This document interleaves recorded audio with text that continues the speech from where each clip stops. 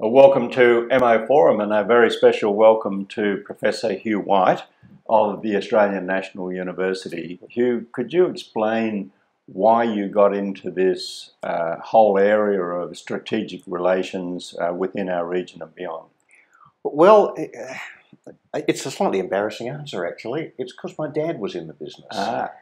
He was a senior defence official, and I grew up with him talking about this sort of stuff.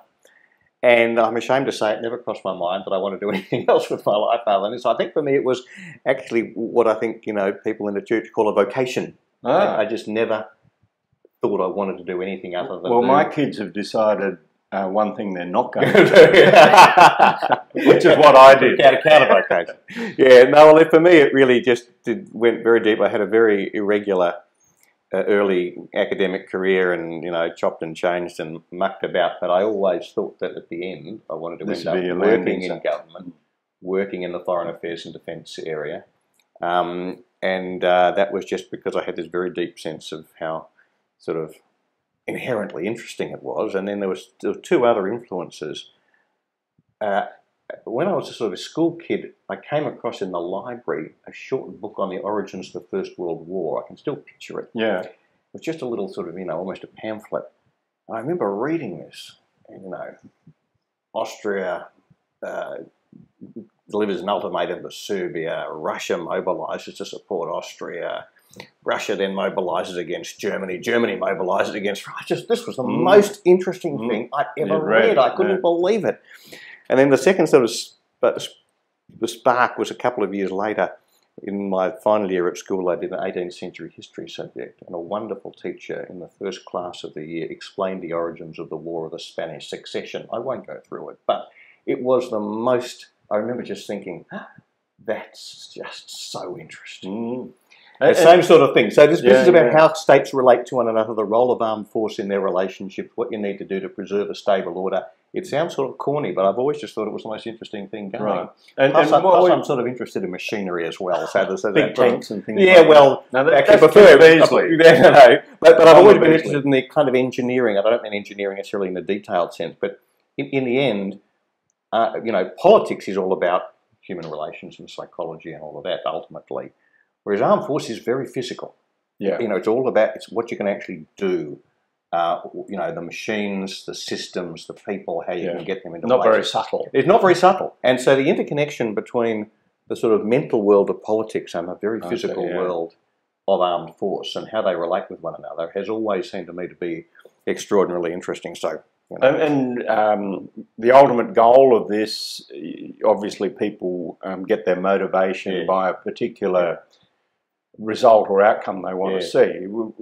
Through this, were you trying to work out ways that countries could go to war against each other, or ways of avoiding countries going to war against each other? Well, it always seemed to me that, there are two really big questions you've got to ask yourself. The first is, what are the circumstances under which you do think it's correct to go to war? And how do you make sure if you do, you win? And the second is, how can you make sure that those circumstances don't arise? Yeah. And they are, to me, two sides of the same coin. Yeah. I am not for everyone. Not for everyone. Yeah. I'm nobody's idea of a pacifist. I do think there are circumstances in which going to war is the right thing to do. But I am very conservative about the circumstances under which you should go to war. And I'm usually, particularly in the last couple of decades, have been on the side of those who said, let's not do this. I think armed force is actually a very specialised policy instrument, which is good for very few things. Yeah. And the idea you can use armed force to do all sorts of other things, like, say, reconstruct the internal politics of Iraq or Afghanistan, to take two examples, not at random. I think I've always thought they were dumb ideas. Well, just a quick question. Did you support the war in Iraq? Sounds like the answer to that is no. I always argued against the war in Iraq. I argued against it on very straightforward grounds. That is, it seemed to me that it was going to be very easy to remove Saddam Hussein and very hard to replace him. And that the US and its partners, even if it had managed to build a much bigger coalition than it did, simply would not have the military resources to control Iraq after the removal of the existing regime.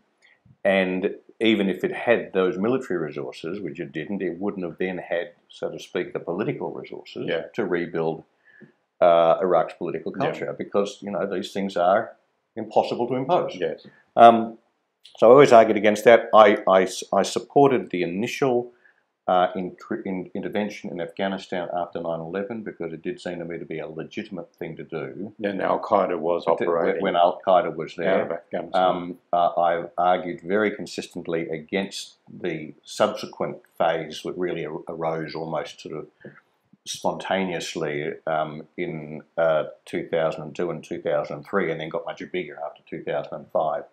Of the large-scale intervention to try and reconstruct Afghanistan. That always seemed to me to be destined to fail, and it has.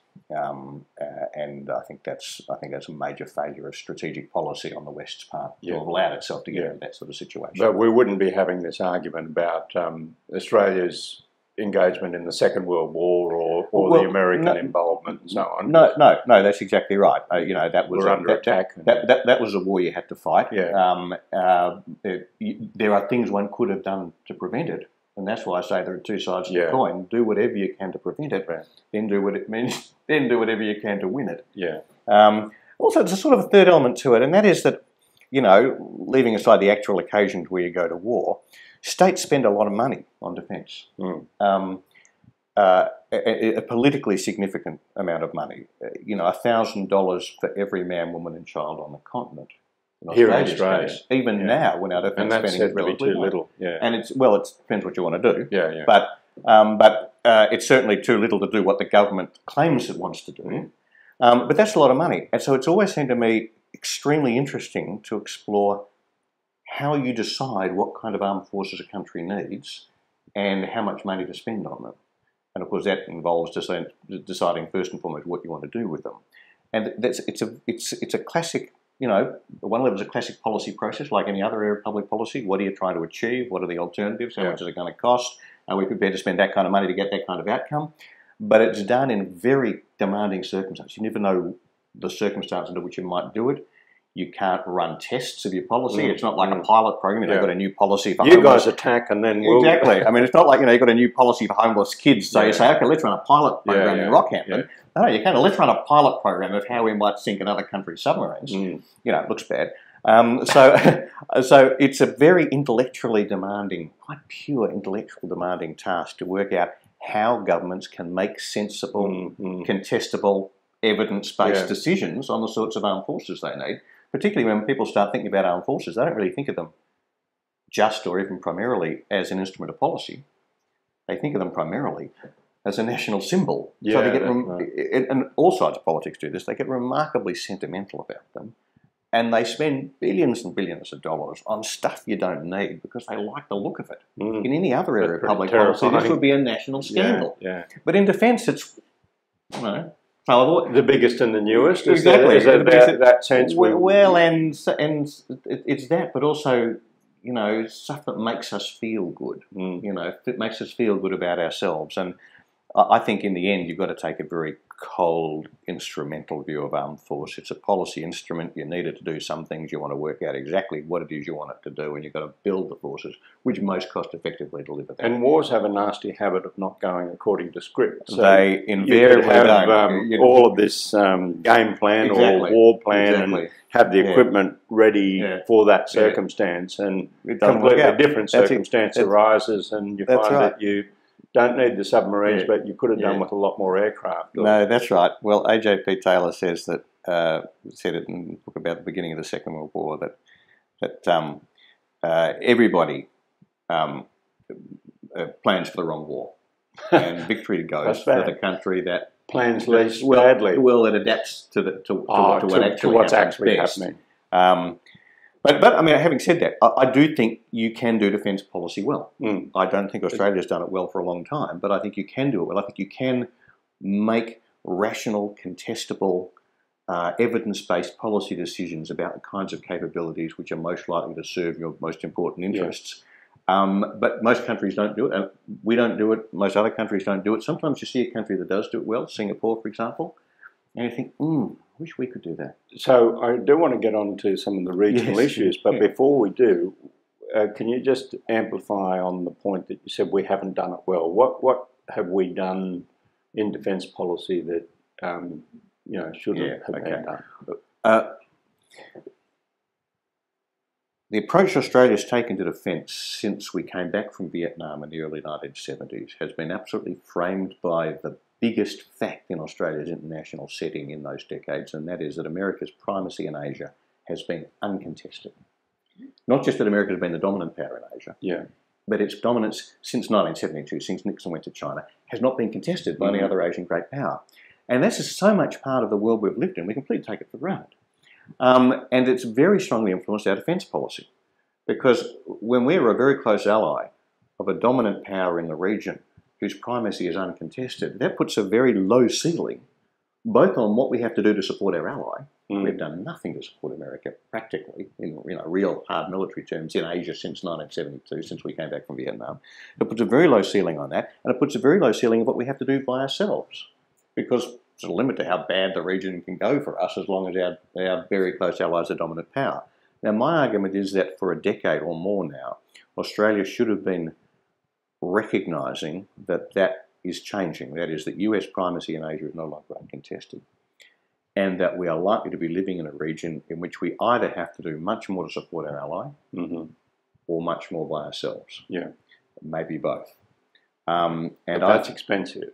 It's extremely expensive, but it's also very demanding. That is, you've got to ask, in that sort of circumstance, you've got to say, well, what is it precisely that we need to do to support our ally in a contested Asia?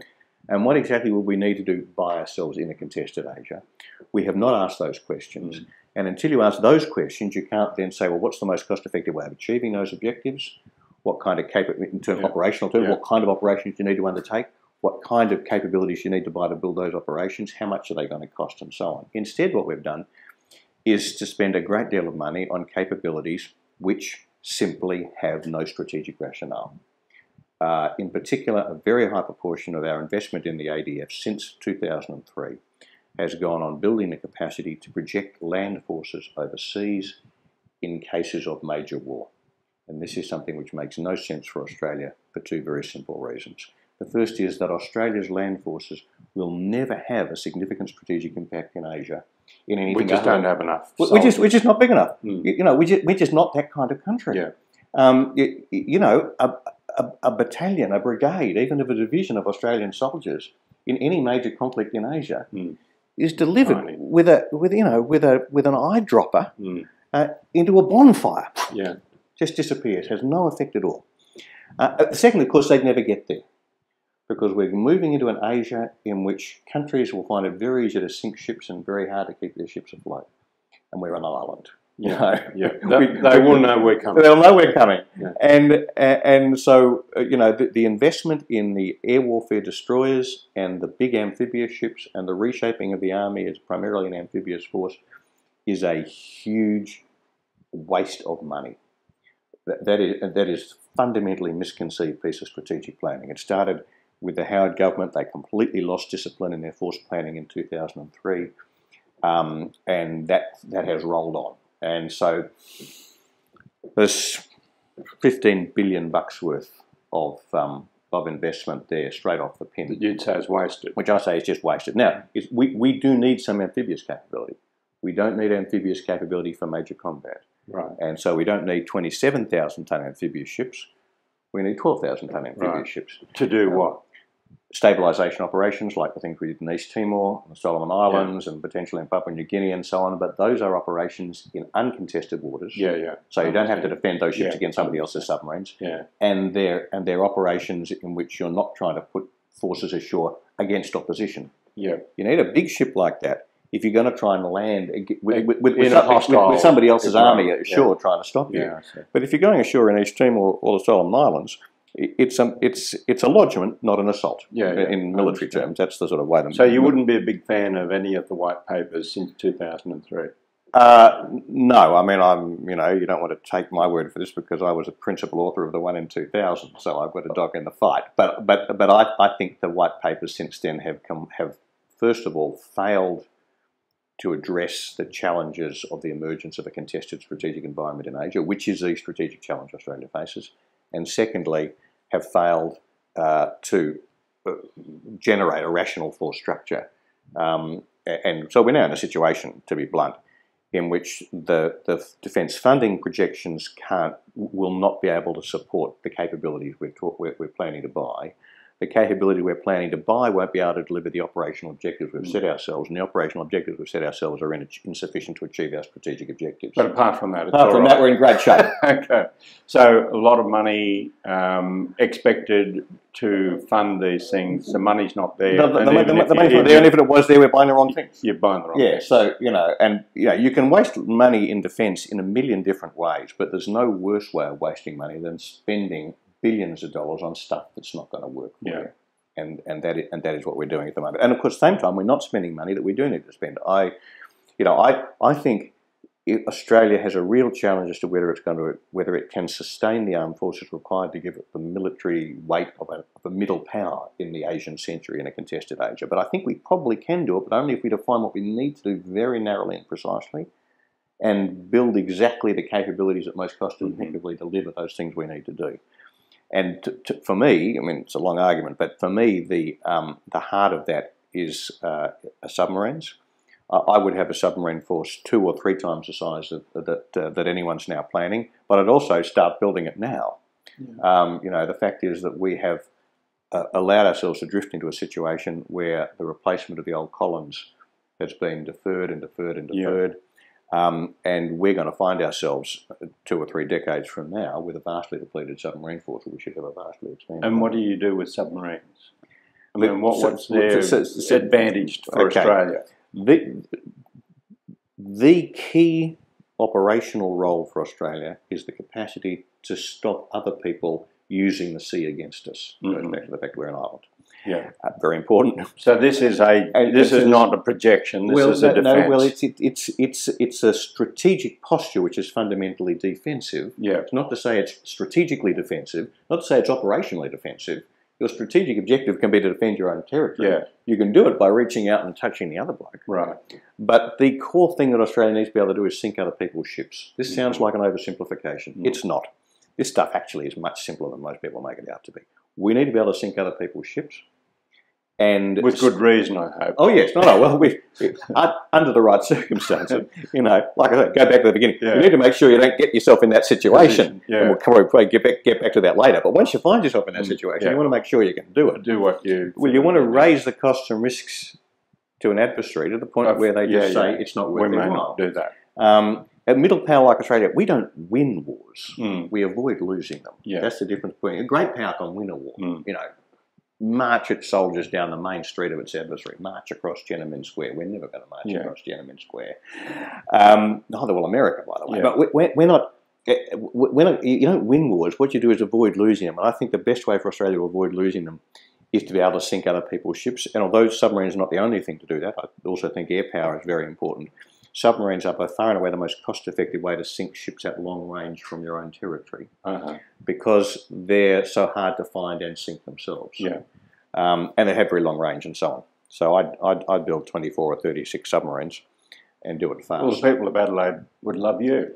Well, they would. And actually, although I'm very stringent about defence industry. I'm not one of those who believes that everything has to be built in Australia. But as a matter of fact, I think because our submarines capability needs to be so big, it would actually be cost effective for us to build to run a continual build program. In fact, probably to meet my strategic plan, you probably need 2 yards building continuously. Right. Yeah. It's not that bad a model. I mean, it sounds ludicrously ambitious. Actually, if you have 2 yards more or less side by side building continuously, you can build submarines quite cheaply. And why not off the shelf? I would. It's a big shelf, by the way. Yeah, big shelf. I don't at all rule out the idea of buying off the shelf submarines. And a point will come in the not too distant future where our submarine situation is so critical that the only thing is going to be to go to Kiel or something, to Germany, to fill the gap, the hole, to fill the gap, retirement. And although there are disadvantages with European boats, particularly because of their size and therefore their range and endurance, I think those disadvantages are not as great as their critics sometimes say, because most of their critics are motivated by a deep desire to build lots of stuff in Australia. Sometimes not unconnected with incentives. I think there are. I think that could be a necessary and practical step, but in the long term, it makes sense for Australia to have bigger submarines. We have a huge investment in the intellectual property of the columns. We know what's wrong with the columns. Yeah. Far and away the most natural thing for us to do is to take the columns design as a starting point and evolve that design, fix the problems. It's not, and it's basically, it remains a pretty good boat. There are some problems, some of them are ridiculously fundamental, but they're solvable. So I think building on the intellectual property we've already got, starting to build an evolved version of the columns. If it was me, I'd order 6. I'd start building 6 evolved columns right now at the same time as we're running the through life upgrades, the life of type extensions on the existing 6 columns. Then I'd do another evolution of that design and then start building that one really fast. But well, I think that gives us a pretty good tour of our defence posture and the sort of equipment and so on that would be needed. But I know that you have attracted the ire of other self-professed learned commentators. Some of them are learned.